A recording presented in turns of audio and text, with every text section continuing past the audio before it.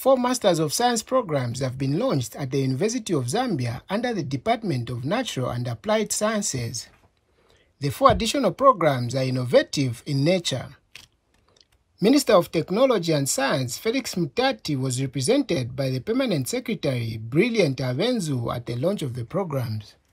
These programs respond to the growing national and regional demands for specialized skills in science and technology. It is not just specialized skills or the critical mass of scientists that we desire. It is skills that will change the lives of the people. It is skills that will aid socio-economic transformation and make Zambia a competitive country propelled by science. And University of Zambia Vice Chancellor Professor MUNDIA MUYA says the programs are aligned to national priorities and global scientific community. These programs align with our national priorities and the global scientific community. The challenges facing the world,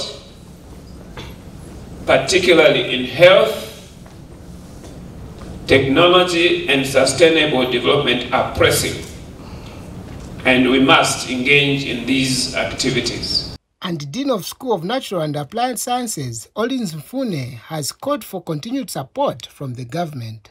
Of being that relevant. We stand at a critical juncture that connects our institution's legacy as a university with our nation's advancements.